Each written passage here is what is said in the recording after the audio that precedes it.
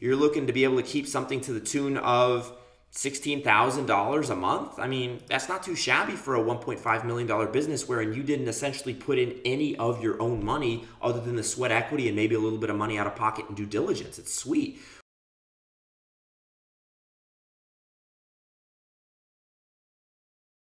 Hey, it's Jason Rogers here, and in this video, I want to break down for you a business that is literally on the market right now. It's a $1.5 million landscaping business that is for sale in the state of Florida. I want to break down a real financial analysis of this business and help you try to get better at ascertaining the true value of a business and whether or not the debt would be able to service the potential acquisition of this business, right? So if you wanted to buy this business and you wanted to use a bank to help you actually make the acquisition come to life, would that debt be serviced by the profit? That's one of the many things we're gonna dive into in this video. So let's get right to it.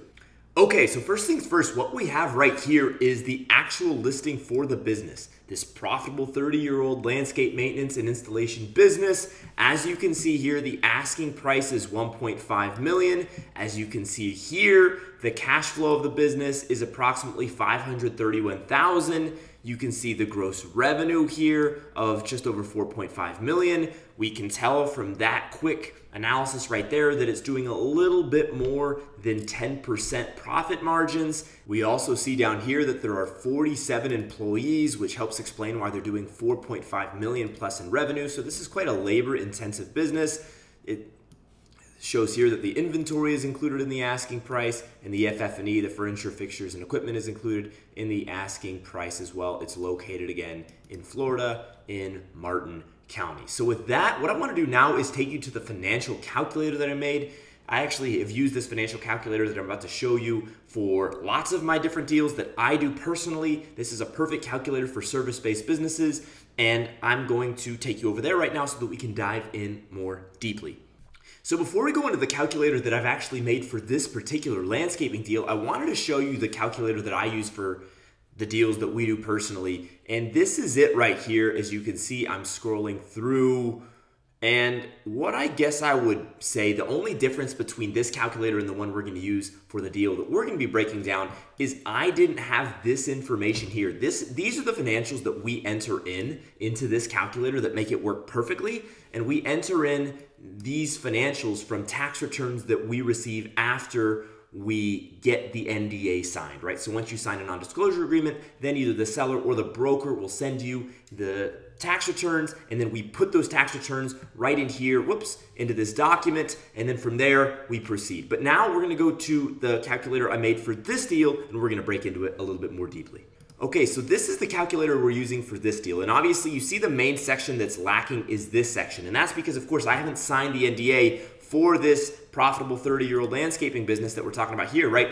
I don't know anything about this business that you see right now on your screen other than what's given right here. So I have to basically just use very basic inputs. And you've heard the old phrase, what you put in is what you get out, right? Garbage in, garbage out. So the reality of the situation is everything I've done below here, which I'm about to break you through this analysis here, this is good base level analysis, but you would obviously want to improve your inputs to have greater levels of confidence that the assumptions that were made below, as I'm about to go through with you, actually are truly valid. But let's dive in. So first of all, I put in the asking price, I put in the gross revenue, I put in the cash flow, and here's the first kicker, right? Because if you go here, you see the cash flow is reported at $531,000 and change, right?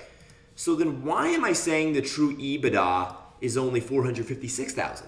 And the answer is the bank requires that you pay yourself. And specifically for the SBA, the Small Business Loan Program that's basically a government-backed program through the United States government, from my conversations with SBA lenders thus far, they prefer more or less that you take a salary of around $75,000. They actually make the argument that you should take a similar salary to what you've been making before you buy the business, but more or less the standard amount is about $75K. So what I did to get the true EBITDA, because banks are gonna run the cash flow analysis based on you taking a salary. I know from experience. So what I did is I just ran this true EBITDA of taking the cash flow that was reported, and then I subtract the $75,000. How did I get the profit margin? Pretty darn simple. The true EBITDA divided by the gross revenue, right? So that's all this is right here. Very simple. I took the EBITDA, 456,000, divided by the gross revenue, 10.7% profit margin. We'd prefer greater profit margins. We would prefer at least 15, if not 20 or 25% profit margins. However, I'm not an expert in the landscaping business. Maybe the landscaping business is a low margin business. But if I were actually pursuing this deal, I'd want to ascertain, is this a good, medium, or bad profit margin for this sector? Here, this business, by the way, which I calculated, is only valued at 3.28 times EBITDA. How did I get that? Well, that's actually really simple, right? I mean, look at my calculation right here. I just took the asking price divided by the EBITDA, right? B2 divided by B5, 3.28, very simple. Now, let's go to the debt assumptions I worked in here. And by the way, I will quickly, I'm clicking on the monthly payment. Focus on this right here. Take a screenshot of that. If you want to see that right there in this upper left-hand corner is the basically the formula for how to calculate monthly debt payments so that you don't have to go to an external loan calculator. I only recently learned about that. I have a great quant business partner who really helped me out with this, and he helped me make this calculator a little bit speedier. But I digress. So let's dive in. So the first thing I did is I made the assumption that you could procure a first position SBA note at about 85% of the total purchase price, so 85% LTV. That's why you see B2, which is the asking price, which I'm assuming we're not negotiating asking price here, and I multiply that by 0.85. Why? Obviously 85% leverage. Now, what I can tell you about the SBA is you're going to usually get for an SBA 7 note, a 7A note, I believe is what they call it. It's going to be a 10-year RAM, aka 120 months. About a 7% interest rate is probably valid, though recently with what's happening with the coronavirus and the like, at the time of recording this, maybe interest rates are even lower, but we say 7%, right? So when we calculate that out, that's a $14,000 and change payment per month, times that by 12, $177K. The reason you see the parentheses around that, we actually have, for this calculator to work, all payments as negative numbers because they're outflows, right? That's why the parentheses is there. It's outflow. And of course, EBITDA is a positive number because it's inflow, right? So income we have as positive numbers, outflow we have as negative numbers. I digress. One of the clever structuring things that I recommend you guys consider is to have the seller carry a second position note of say 5 to 10% of the total purchase price. That's exactly what I worked in here. I just literally took the asking price and multiplied it by 0.05, aka 5% of the total asking price. That equals $75,000. What I did here is I worked in a first 2-year interest-only note. That's what I wrote over here in the special conditions, right? So for the first 2 years, it's a $75,000 note at 7%. The monthly payment for that is only $437. The yearly payment is obviously this monthly payment times 12 for 12 months, pretty self-explanatory. What this does is it allows you to have a little bit more free cash flow in those first 2 years when you stabilize the business. And that's something that SBA lenders like. It's something that you're going to want because it's all about stabilizing that business in the beginning. But of course, you're eventually going to have to pay that off. So whereas this second position note for the first 2 years is an interest-only note, this is the same note, but it's just matured so that in the 25th month and beyond, you're basically then going to start paying this thing off. I underwrote it on a 60-month amortization, aka a 5-year AM, and a 7% rate. And I calculated this out, and that's going to be just under $1,500 a month. For the year, that's a little over $17,000. And again, as I wrote here in the special conditions, this is the same note as above, but now we're paying off principal plus interest. That's why I call this the P&I, and that's why right there you see interest only. Okay, next, I worked in, and I don't really know what the working capital commitments would be for a landscaping business, but assuming they have 40 some odd employees, I imagine you're going to obviously want to make sure you can cover payroll and the like. So I am working in that we're going to be requesting here a $250,000 bit of overfinance for working capital after closing. This is a reasonable request for the SBA from everything I've researched and everything I'm learning as I go forth with the SBA right now within my plumbing endeavors.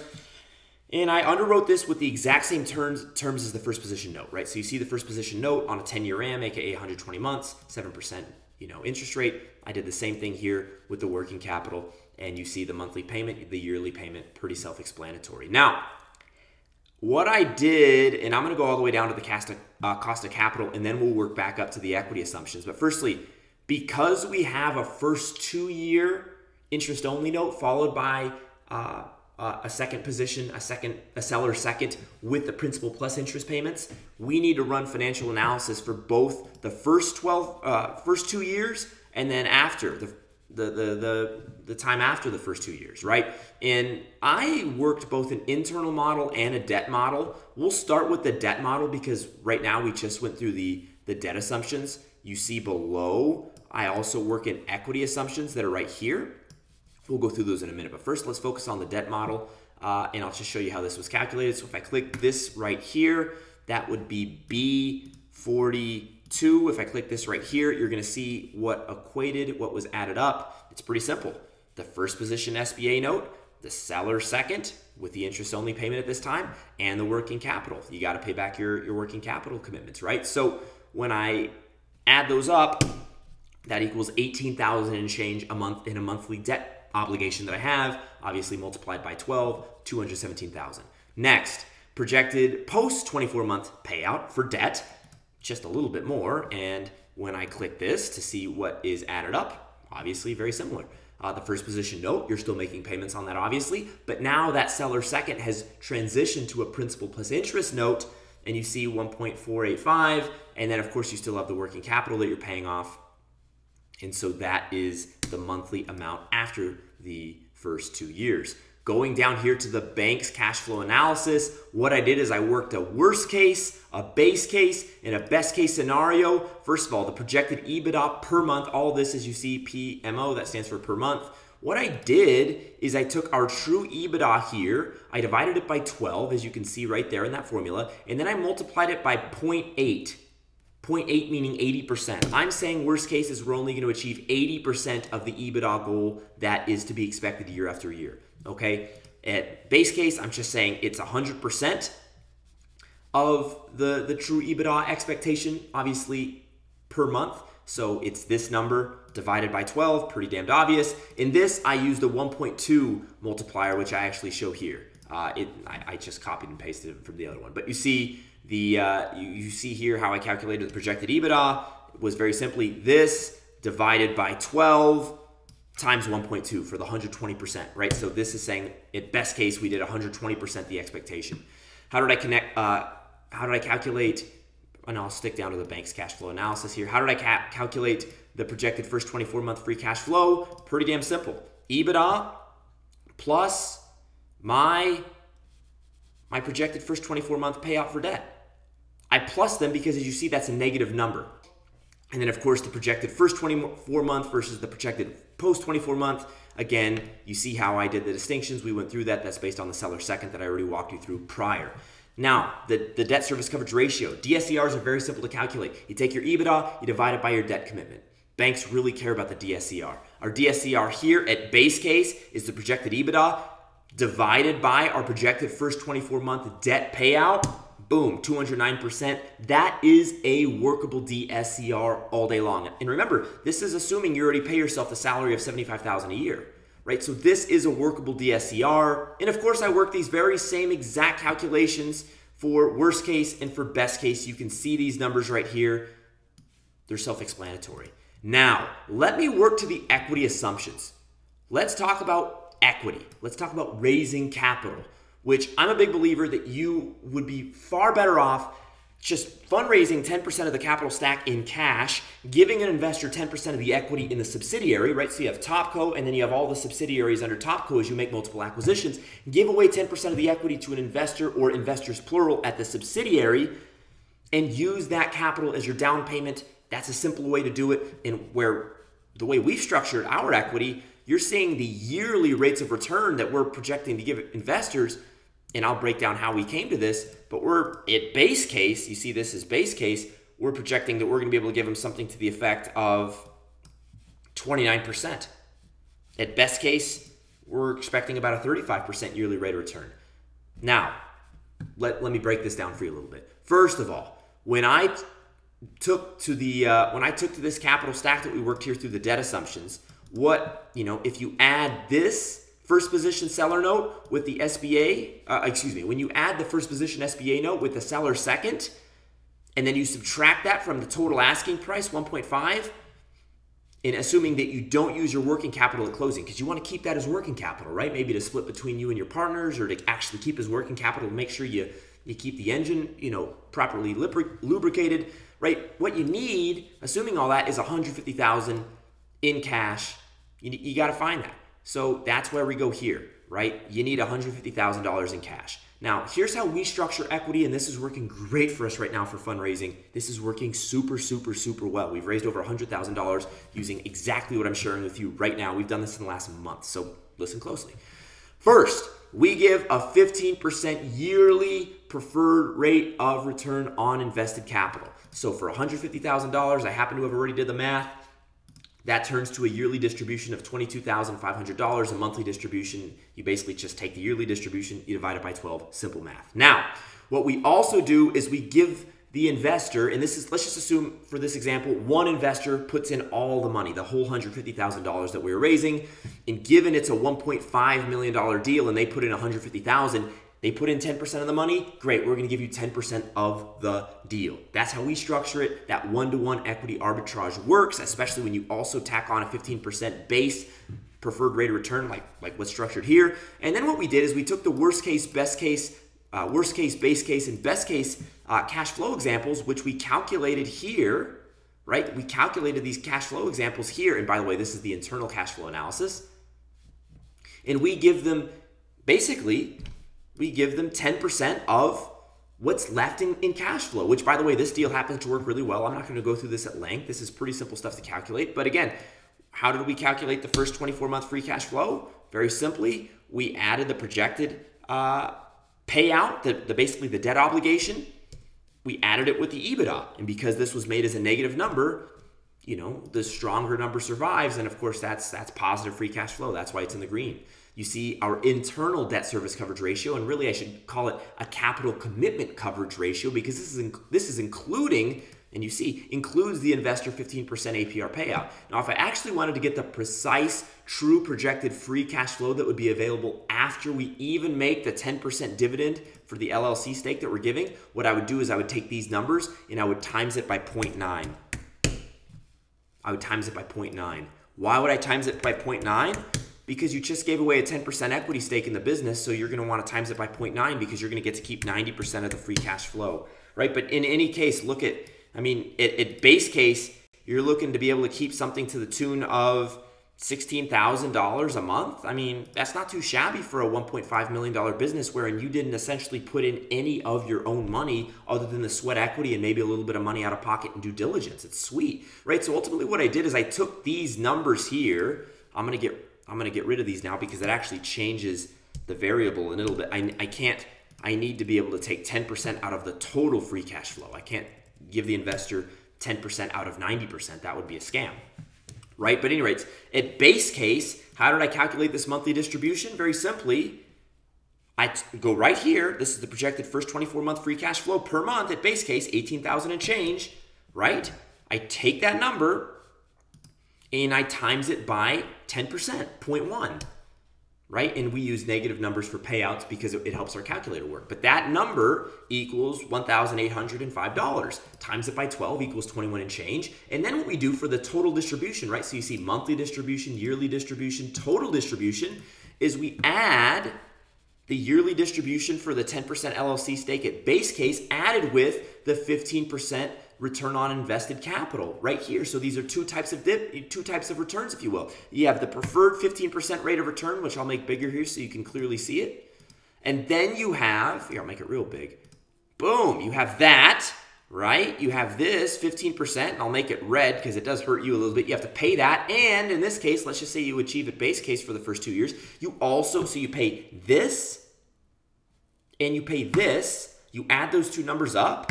It equals 44,000 and change. And how do you get the ROI percentage? Very simple.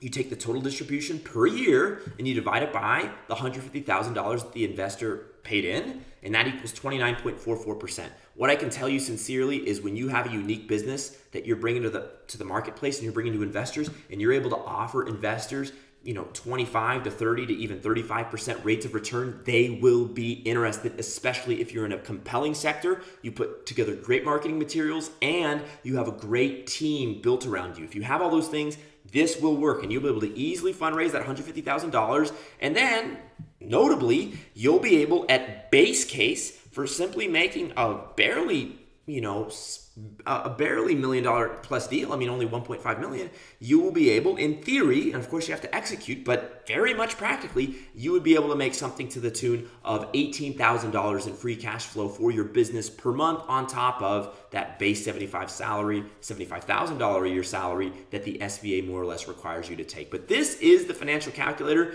and this is the analysis of this deal right here that is literally on bizbuysell.com today as of the date of recording this.